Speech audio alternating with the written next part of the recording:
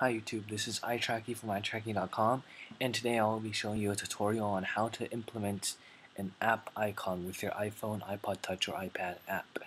As we all know, these app icons are necessary and required for any app, so this is a very important part of your iPhone development. So first, what you want to do, you want to create a file called icon.png. Now this has to be a PNG file and it has to be named icon.png.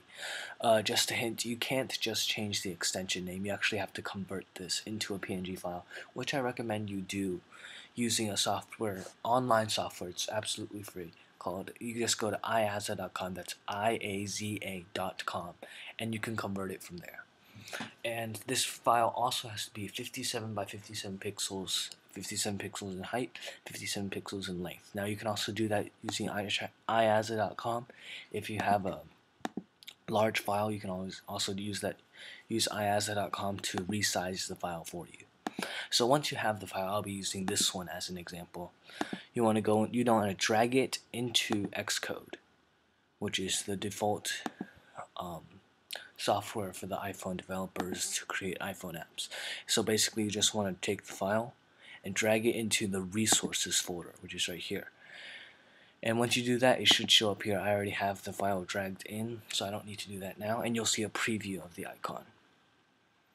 So now all you want to do is from there go into the main files, or I should say, and you want to go look for the -info.plist, whatever it'll be started with whatever you named your application, and then -info.plist. So you want to go in there, and then icon file. Look for the icon file. Now this by default will be blank, so therefore there will be no icon file. All you'll have is like a white app. So to change this, just all you have to do, you already have the file added in your resources folder right here. So all you want to do, it's really simple, just type in the words icon.png, press enter, and save.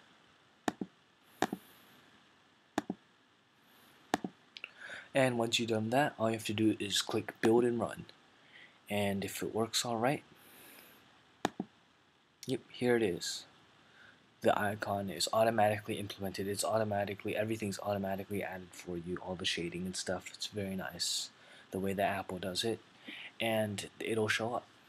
Now it'll work for any PNG file as long as it's PNG file, 57 by 57 pixels, and that's it.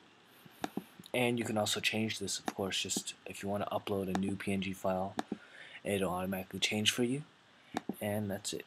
Thank you for watching. Please subscribe and check out my website at iTracky.com for more tutorials about the iPhone apps. Thank you.